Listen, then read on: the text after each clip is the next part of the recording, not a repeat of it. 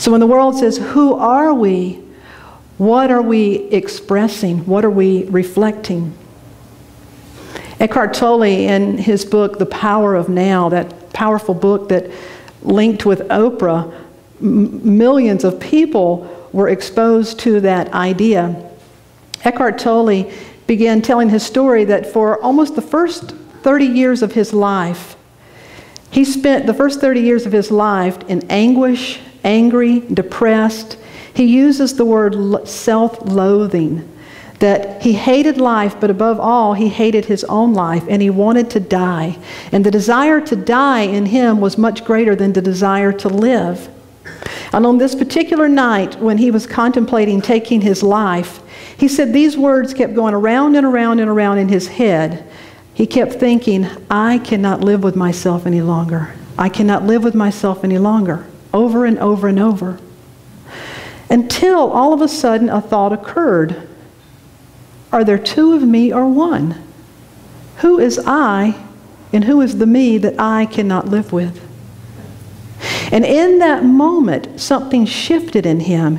He said, it's as if the air went out of a balloon and the me that he knew himself to be, everything that he had, when life said, who are you? The him that he had projected all of a sudden was deflated. And the immortal, eternal, the I am of him manifest in such a degree that it changed his life.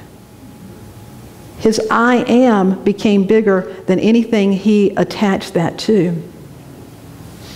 It's easy for us to get confused. Do you ever get caught up in your circumstances, and when things happen, we think that that defines or somehow limits us? Yeah. There was a Sunday in church where Linda brought her grandson to church. And her grandson was one of those that liked to squirm and wiggle and talk, and so it was time for meditation, and Linda said, honey, you've got to sit down and be quiet. And after much wrestling with him, he finally sat down, but he said out loud, okay, Grandma, I'm going to sit down on the outside, but I'm still standing up on the inside. Reverend Sherry, you probably know that, Linda, from Lawrence. Right in the middle of service, said it loudly for everyone to hear. You can make me sit down on the outside, but I'm still standing up on the inside. I thought, what a paradox, for a great analogy for life, when every day we're being asked, can we disentangle who we really are with the circumstances of our life? Because each and every one of us, in many ways, encounter situations or individuals, circumstances that require us to in some way sit down or feel physically frustrated or compromised, or perhaps something we had hoped all of a sudden is gone. And in some way, we're having to sit down in our world. Yet can we connect with the truth, our true I am, that part of us that exists irrespective of any circumstance or any condition, that is always standing strong, available for us to draw from that as our identity and therefore our source of love, of peace, of whatever it is that we may need. In my own life, when I was getting ready to graduate from seminary, when you graduate from the program and you're going to apply for your first church, you're strongly encouraged to apply to at least 3 different churches. And it makes sense, because that would give you an opportunity to explore 3 different possibilities and to see what you really resonate with. Well, that was a great theory, but for me, I was clearly only drawn to one place. And I would talk to different classmates, and they'd say, yeah, but you know, you need to apply for more than one place. And I kept thinking, but there's nowhere else I'm interested. I'm clearly only drawn to one place.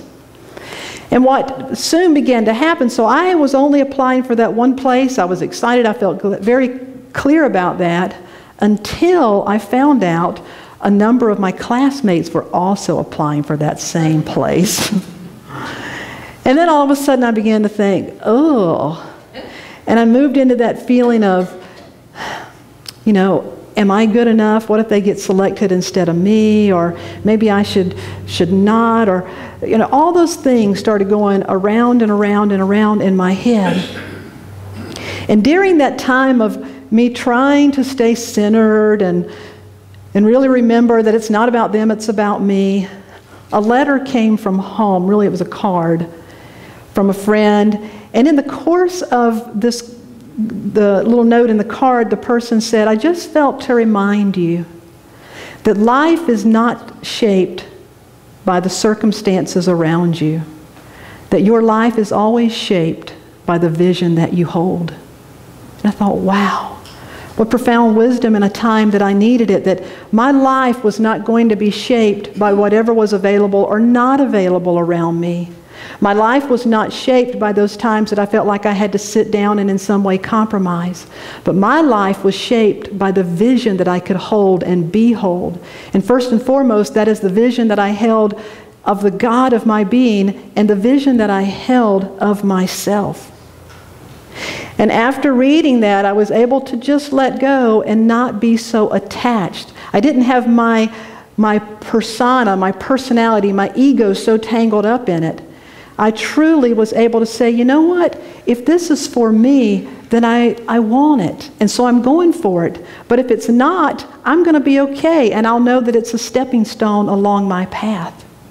And things unfolded beautifully. And as it happened, that was the place I was guided to be. But I can tell you that even if I weren't, that I would have been fine, because I knew that I knew that I knew that however that played out, it did not in any way diminish the truth that I was on my path, that I was connected to my source, and that my gifts and my talent would have an avenue to express themselves through me. Yes? Yeah. Cerny, can I have that last song? One of the most powerful teachings that came back to me about who we are and how life is always asking us, who are we? Happened during my first few years of ministry.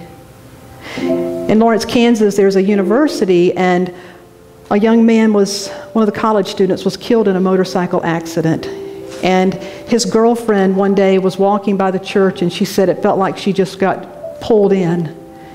And she came in, and I was there, and she sat down and talked and cried and cried. And what happened after that is a lot of her friends, so we had a bunch of college students that overnight started coming to church. And not only were they a bunch of college students, but a bunch of international college students started coming. And every week I would, say hello and meet these beautiful young people. And I noticed this young girl, she told me her name, and she was from Korea, and that's about all I know. She didn't speak a lot of English, but she came through the line every week. And then one week she said, "Can I meet with you?" And I was surprised. And so she did. I thought she was sort of just coming with her friends, but she came to the church. And she said, "Can I tell you my story?" Now, I have her permission to tell you her story because she told the whole church this later. Her name is Eunice Lee. Eunice Lee was born into a family in Korea, and soon after she was born, her parents divorced. Now, at that time in that culture, that was horrible.